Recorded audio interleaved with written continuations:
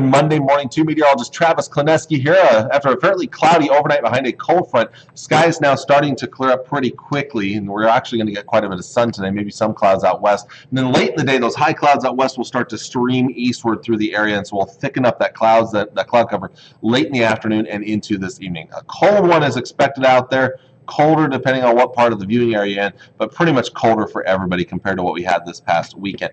Tonight, clouds filling back in. Fairly chilly tonight.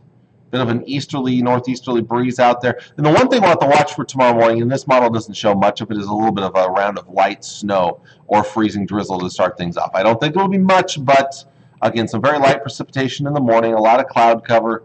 Temperatures probably even a little bit colder for your day on Tuesday. So, temperatures for today, not real great. Teens across the north, 20s farther south, upper 20s in the Tri-Cities, and then some 30s in our south and southwest, upper 30s for McCook and Imperial. Tonight we're falling back into the single digits and teens again, so similar to this morning. And then tomorrow, well, for most of us a little colder out there. Temperatures ranging from the teens in the northeast to the 30s in the southwest. You have to go way out west to the Panhandle to find some 40s, lower 20s in the Tri-Cities. So we'll see another day in the low 20s on Wednesday. But look to the northwest, Sandhills area. That's coming Wednesday night into Thursday. Another shot of colder air. Along with that, we've got a little snow in the forecast Wednesday and Wednesday night to talk about as well. All right, so here's that 3-day forecast. Again, upper 20s today, low 20s with more clouds the next couple of days. Snow in the forecast Wednesday and Wednesday night. The best chance will be Wednesday night. And this chance is probably the best chance of picking up some accumulating snowfall.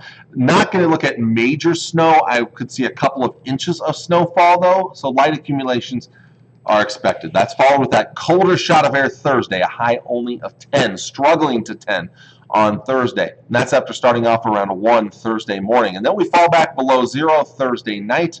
Sunshine returns. We'll start to recover Friday. Saturday, the best day of the 7-day forecast. Well into the 30s, a little breezy out there, mostly sunny, and then a little colder on Sunday, and how about another chance of what looks to be fairly light snow on Sunday. And I tell you what, our long-range forecast, not much above average coming over the next 10 days. That one day on Saturday is barely above average, so hope you didn't get used to the warmth we saw this past weekend, because we're not going to see much of it coming in for the next week or two. It looks like even that 2-week forecast beyond this forecast, still kind of a struggle to warm things up much all the way through the next couple of weeks, through about the 16th or 17th at this point here. So February off to a great start so far. Well, the first 3 days were actually not too bad, but these next several days not looking so pleasant. So with that, I will let you all go. Hope you all have a wonderful, wonderful Monday.